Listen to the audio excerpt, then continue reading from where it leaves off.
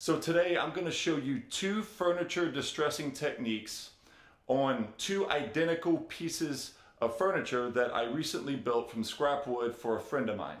The first technique is the technique that I used on the farmhouse pantry door.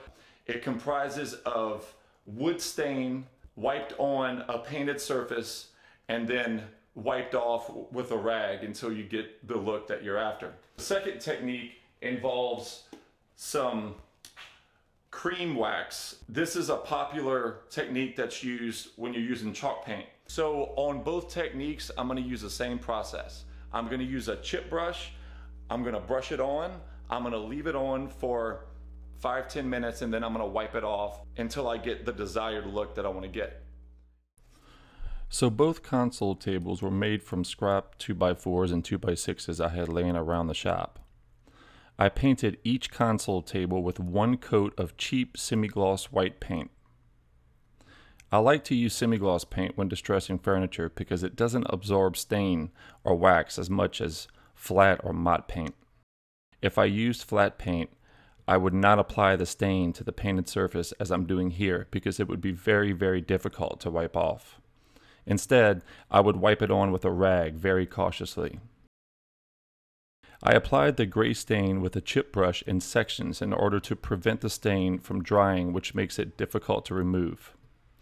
The gray stain produces an antique and vintage look that blends well with farmhouse decor.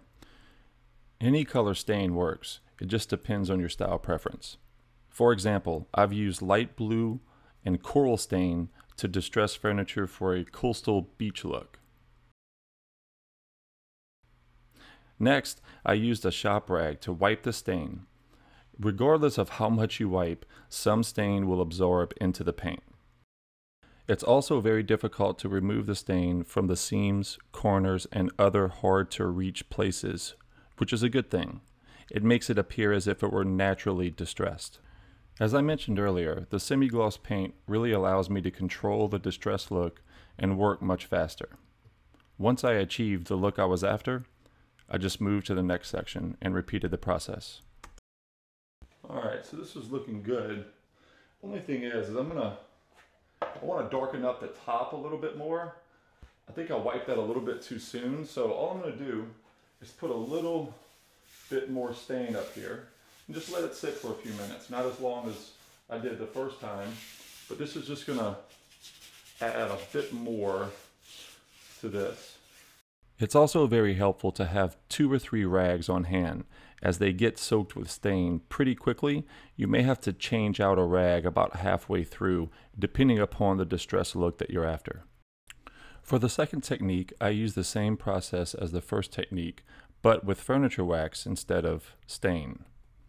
The furniture wax definitely dries quicker and blends more in the paint than stain. At first, I didn't think I was going to really like this look, but the more I worked, the better it looked. I forgot to mention, this wax is often used with chalk paint, but it also works on raw wood or painted surfaces. I think this may be a little bit easier doing it with my hands. I don't know what made me just think of that, but this brush is, I just feel like I'm working a lot harder than what I need to.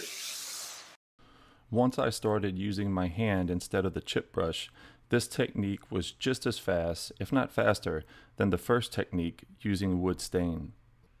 As I stated earlier, it's really important to work in smaller sections when using this type of wax because it dries very quickly as compared to wood stain.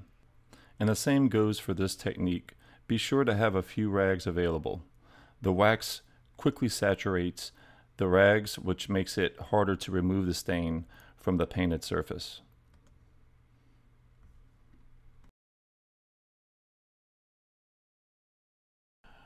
Ultimately, both furniture distressing techniques produced some pretty awesome results.